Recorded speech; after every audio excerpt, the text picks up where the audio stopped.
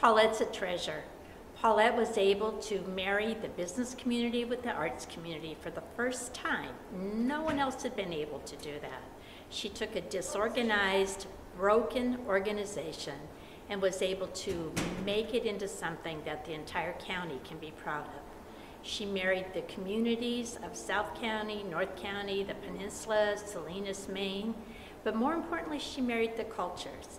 And we now have a very complex show of what we can do here with the arts.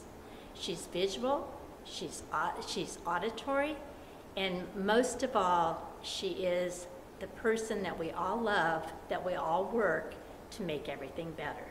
So Paulette, thank you.